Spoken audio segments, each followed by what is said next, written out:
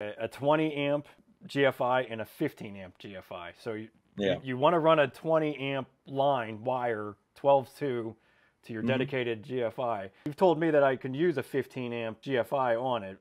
Why Yeah. shouldn't that be 20 amp? It seems like to me 20 makes sense. Like, Well, it really comes down to the rating of the appliance that you're actually using. I mean, if you ever actually look at the wattage and the power consumption of the appliance you're using, it's never going to exceed 15 amps. I mean, if you have a hair dryer that's pulling 20 amps, it's eventually going to kick a 20 amp breaker. So most of these uh, appliances are actually rated lower than that. A lot of them are going to be around 11 amps, something in that area. So if it's something that where you're going to have like a lot of hair drying going on all day long, like say if it's for a hair salon, yeah. you Oh, would right. definitely want to use a 20 amp outlet for that. But for your bathroom, Yeah. the few little hits of 15 amp that it's going to get while you're drying your hair, it's not really necessary to go 20 amps. It's not going to hurt you to go 20 amps, but it's just not necessary to spend the extra money on